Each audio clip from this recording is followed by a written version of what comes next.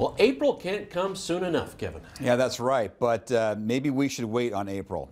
I don't know. You'll see what I'm talking about here. We've got radar and satellite now showing, of course, we've got more sunshine in northern plains. That's nice. But we do have a system lurking to the west here, and a part of that will be breaking off into the northern plains as yet another surface system forms in Colorado the next day or two. That'll increase our chances for some snow. But inclement weather once again for the western United States. It's the same old pattern all winter long. These powerful systems sweep through here, and it does look like a severe weather episode for the southern plains come Friday.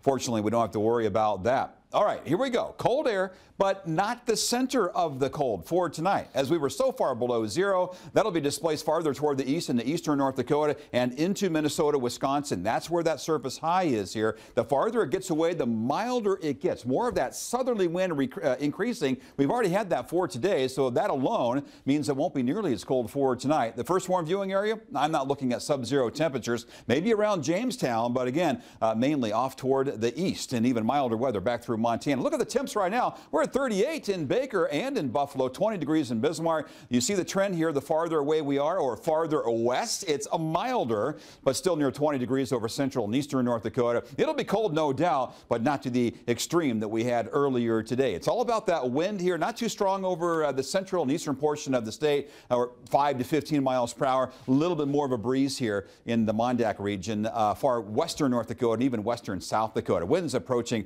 about 20 miles per hour. Now let's talk about next week. Now normally I don't talk about something to this extent a week out, but this does look to be a little bit more promising, something that the First Warn Weather Team, we're really analyzing this very closely. Lots going to change. This is not an exact science, but it's in that preparation stage.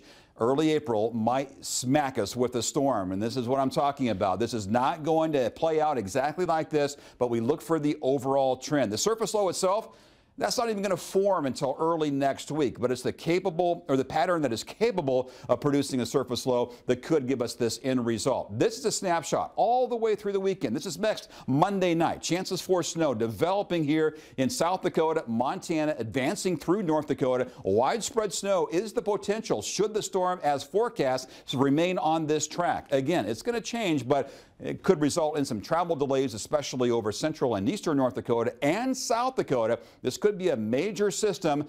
I hope it goes away.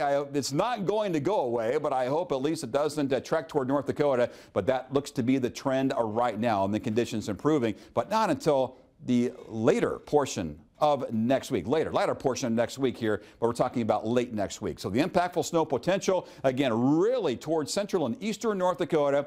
The way it looks now, a lot of meteorologists are really focused on this possibility on the way. Meanwhile, for tomorrow, some single digits, but afternoon temps will be into the upper 20s and low 30s, east winds of 10 to 20. 7-day forecast we know about next week, but for this system this week, a lot less impact, but maybe 1 to 3 inches of snow. Well, 30 sounds good. It does, right? No, 40 for Sunday, too. All right. Yeah.